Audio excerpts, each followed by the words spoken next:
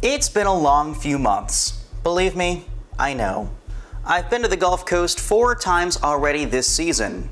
The U.S. has sustained 5 hurricane landfalls. Beryl, Debbie, Francine, Helene, and Milton. Each of the 5 have caused damage and destruction. Many communities are just beginning to pick up the pieces. Now, usually by mid to late October, the tropics begin to simmer down, and that does look to be happening right now. But we do have 2 areas to watch, this one near the Lesser Antilles, and this one in the Western Caribbean.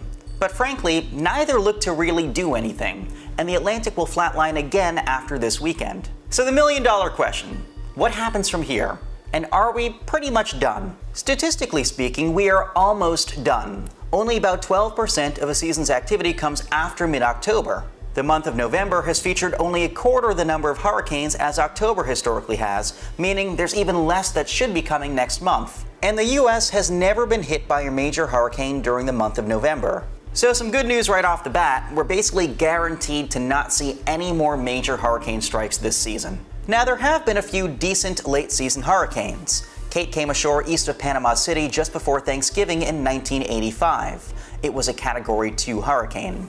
We also had a Category 2 that struck Miami on November 4th, 1935. That one earned the nickname the Yankee Hurricane, but a lot of folks forgot about that one thanks to the Labor Day Category 5 hurricane of that year. Holistically though, the ocean waters are cooling right now. The jet stream is shifting south, bringing harsh upper-level winds, and those hostile upper-level winds will begin tearing disturbances apart across the Atlantic once again. In August, we generally see storms form over the central Atlantic in the so-called main development region.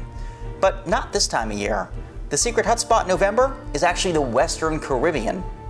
Even in November, the Caribbean is still red hot with ample oceanic heat content, plentiful fuel to support hurricanes. And sometimes in the Caribbean, you get broad, diffuse eddies of spin that can tighten up and sort of consolidate into named storms. We call these Central American gyre systems. So basically, that's the only thing we'd really have to watch for in these next couple of weeks and ultimately through the rest of the season.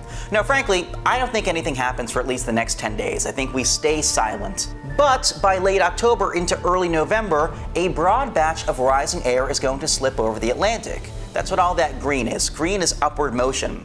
That's with something called a convectively coupled Kelvin wave. Sounds like a mouthful, but it's basically a big overturning circulation that meanders across the global tropics. You see the green that treks from the Pacific all the way east into the Atlantic. When the enhanced or the rising branch passes overhead, that upward moving air makes it easier for storms to form. So that's why I think we might have a very subtle window of opportunity sometime between, say, October 26th and November 10th.